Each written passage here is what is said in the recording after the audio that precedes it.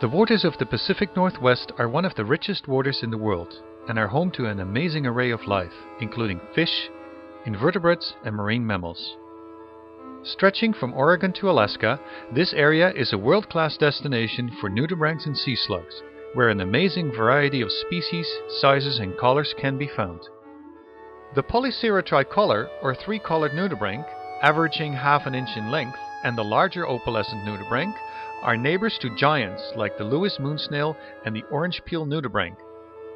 Then there are the odd-looking hooded nudibranch, the very well-camouflaged striped nudibranch, and many, many others. The cooler waters are also home to an often seen, yet underappreciated animal, dendronoded iris, or giant nudibranch.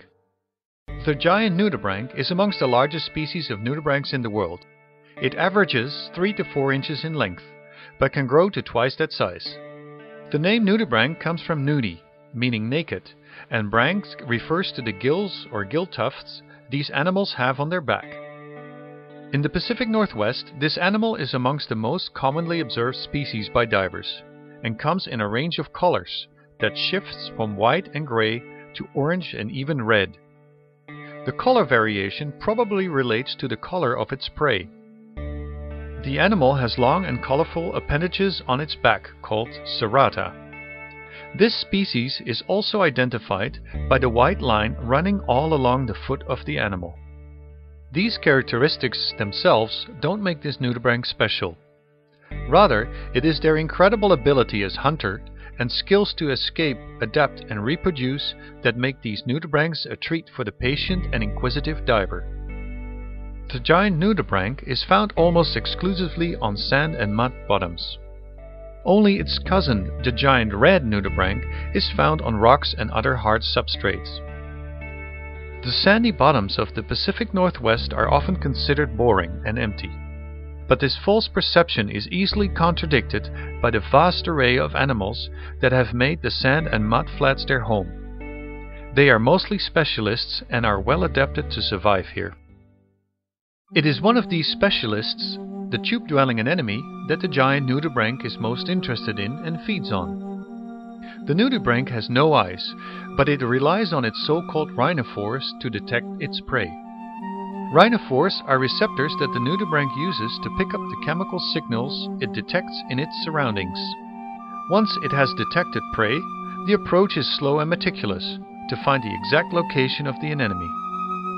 Although the anemone cannot move, it has some defensive tricks up its sleeve. The tentacles are full of stinging cells and can deter potential predators who come too close. It can also retract itself quickly into its vertical tube buried in the sand, thus placing itself out of the reach of a predator. However, the tactics of the giant nudibranch have adapted to this. As it approaches, it gets a warning from the anemone, and the sting it receives seems to hold off the nudibranch. In fact, the stinging just confirms the presence and location of the nudibranch's prey. To get to the anemone before it has a chance to retreat into its tube, the giant nudibranch starts to rear up, its head reaching well above the anemone. Looking like an undersea dragon with its serrata waving in the water, it hovers for a few moments above its prey, and then dives down with a surprising speed towards the anemone. The anemone realizes the danger, but is too late to react. The nudibranch gets a hold of it, and is rewarded with a bite of the tentacles. In some cases, the nudibranch's hold is so solid that the retreating anemone will pull the giant nudibranch far into its tube. In fact, this pulling accelerates the descent into the tube. However well adapted this method of hunting is, it is not always successful, and this one clearly misses the target. The giant nudibranch is not without enemies itself, and like everywhere in nature, it is often a case of eat or being eaten. The rose star is one of the species that readily feeds on the giant nudibranch. It is also a specialist of sandy bottoms, although it can adapt to many different substrates. Despite the slow speed of the giant nudibranch, it is not easy prey. It has the ability to take off from the seafloor, and with undulating movements of its body, it can, like a dragon, fly and get away from its hunter.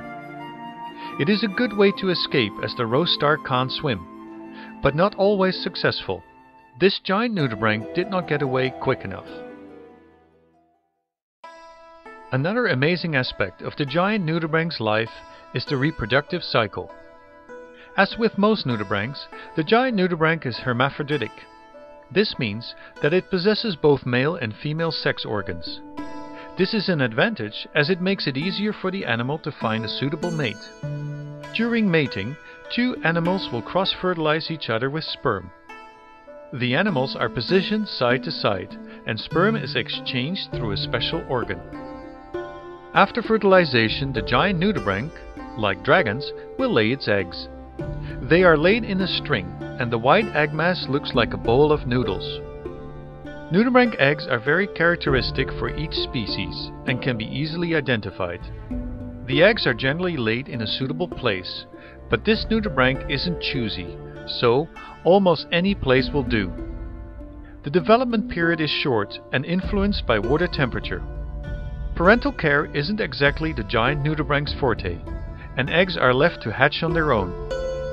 However, their toxicity will prevent most predators from feeding on the protein-rich egg mass. There are, however, always exceptions.